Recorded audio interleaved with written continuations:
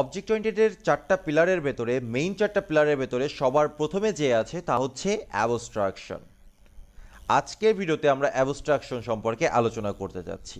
তাহলে কি এই abstraction? What is abstraction? Abstraction is one of the key concepts of object-oriented programming languages. Its main goal is to handle complexity by hiding unnecessary details from the user. That enables the users to implement more complex logic on top of the provided abstractions without understanding or even thinking about all the hidden complexity. Blah blah blah. কি বলেছে আসলে বোঝাটা একটু tough হয়ে যাচ্ছে, তবে এখানে অনেকগুলো না, মেইনলি একটা টার্মস আছে, সেটা হচ্ছে hiding unnecessary details. Hiding unnecessary details. আমরা আপনাদের তো হয়তো মনে আছে যে ফার্স্ট চ্যাপ্টারে, অ্যাকচুয়ালি ফার্স্ট না সেকেন্ড চ্যাপ্টারে আমরা ম্যাথ নিয়ে কাজ করেছিলাম, ম্যাথ ক্লাস। ম্যাথের সাথে অনেকগুলো মেথড ছিল। আসলে ম্যাথ ক্লাসের মেথডগুলো সহজ ছিল। আমরা ডেট ক্লাসের কথা বলি। ডেট ক্লাসের মেথডগুলো আমরা ব্যবহার করে খুব সহজেই কিভাবে একটা ডেট থেকে নিউ ডেট কল করার মাধ্যমে কিভাবে day, week day, hour, time সব কিছু পাওয়া যায় সেটা আমরা দেখেছি না?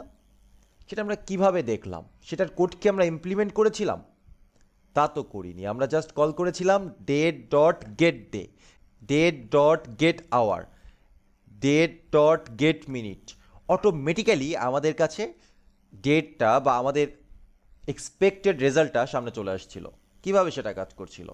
সেটা কাজ করছিল কারণ বিহাইন্ড দ্য সিন কোনো একজন ডেভেলপার আমাদের জন্য লজিকটা লিখে রেখেছে এবং সেটা হাইড করেও রেখেছে। আমরা ইমপ্লিমেন্টেশনটা দেখতে পারছি না, কিন্তু আমরা সেটা ব্যবহার করতে পারছি।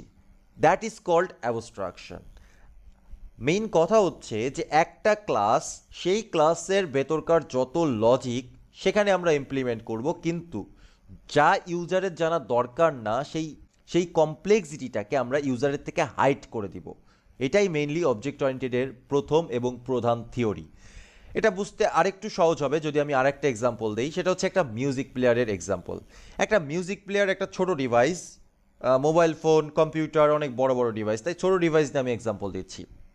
এই মিউজিক প্লেয়ার বা আপনি আইপডের কথা চিন্তা করতে পারেন, এটা দেখতে অনেকটা আইপডের মতোই। তো যাই হোক, সো এই মিউজিক প্লেয়ারের ভেতরে ব্যাটারি, লজিক সার্কিট, আইসি, অনেক কিছু, অনেক সিস্টেমের ভেতরে ইমপ্লিমেন্টেড অবস্থায় আছে। তো আমরা কি সেগুলো বুঝতে পারি বা আমাদের কি সেগুলোতে অ্যাক্সেস দেওয়া হয়েছে? অ্যাক্সেস তো দেওয়া হয়নি। আমাদেরকে কিসের অ্যাক্সেস দেওয়া হয়েছে? আমাদেরকে অ্যাক্সেস দেওয়া হচ্ছে কীভাবে আমরা প্লে করতে পারি, কিভাবে আমরা নেক্সট বা প্রিভিয়াস গানে যাইতে পারি, গানটা প্লে করতে পারি, কিভাবে আমরা ভলিউমটা কন্ট্রোল করতে পারি। যেই বিষয়গুলো আমাদের দরকার একজন ইন্ড ইউজার হিসাবে মিউজিক প্লেয়ারটা ব্যবহার করার জন্য, যতটুকু নলেজ আমাদের দরকার ততটুকুই মিউজিক প্লেয়ার কোম্পানি আমাদেরকে অ্যাভেলেবেল করে দিয়েছে। বাকি সব ইমপ্লিমেন্টেশন ডিটেলস সে কী করেছে? হাইড করেছে। এই ইমপ্লিমেন্টেশন ডিটেলসটা না থাকলে, অর্থাৎ এই সার্কিটটা না থাকলে, ব্যাটারিটা না থাকলে এই মিউজিক প্লেয়ার কি কাজ করতো? অবশ্যই কাজ করতো না।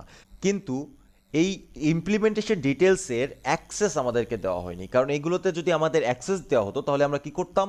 আমরা অনেক কিছু হার্ম করতে পারতাম। আমরা ব্যাটারির তার কেটে ফেলতে পারতাম, আমরা দেখা যাচ্ছে যে একটার সাথে আরেকটার কানেকশন জুড়ে দিতে পারতাম, এমন এক জায়গায় রাখতে পারতাম, ওখানে ওই সার্কিটের উপরে পানি ফেলতে পারতাম। তাহলে কি হতো? এটা নষ্ট হয়ে যেত। তো আলটিমেটলি যেটা দাঁড়াচ্ছে, সব কথার এক কথা, যে আমার গান শোনার জন্য বা মিউজিক প্লেয়ারটা বোঝার জন্য, মিউজিক প্লেয়ারটা চালানোর জন্য, সঠিকভাবে মিউজিক প্লেয়ারটা চালানোর জন্য কোনো রকমের ইমপ্লিমেন্টেশন ডিটেলস দরকার নেই। আমার দরকার মিউজিক প্লেয়ারটা ওপেন করা, মিউজিক প্লে করা, নেক্সট প্রিভিয়াস সংস চেঞ্জ করা এবং ভলিউমটা ইনক্রিজ অর ডিক্রিজ করা। বাকি সব ইমপ্লিমেন্টেশন ডিটেলস আমার থেকে হাইড করে রাখা হয়েছে, এটার আমার কোনো অ্যাক্সেস দরকার নেই। That is called abstraction. আপনিও যখন অবজেক্ট ওরিয়েন্টেড ওয়েতে কোনো একটা সফটওয়্যার তৈরি করবেন বা অ্যাপ্লিকেশন তৈরি করবেন, কোনো একটা প্রবলেমে ডিজাইন করবেন, যতটুকু ইউজারের দেওয়া দরকার, এখানে ইউজার বলতে দুইটা ক্লাস বোঝানো হচ্ছে বা আপনার আউটসাইড ওয়ার্ল্ড বোঝানো হচ্ছে। একটা ক্লাসকে বোঝানো হচ্ছে একটা নিজস্ব ওয়ার্ল্ড, সেই ক্লাসের নিজস্ব একটা স্কোপ আছে, সেই ক্লাসের নিজস্ব একটা বাইন্ডিংস আছে, সেই ক্লাসের ভেতরে যতটুকু যা দরকার সেটা আপনি লেখেন, যত বিজনেস লজিক্স লেখা লাগে লেখেন, কিন্তু এই ক্লাসের বাইরে আরেকটা ক্লাস কতটুকু অ্যাক্সেস পাবে সেটাও আগে ডিফাইন করে নেন।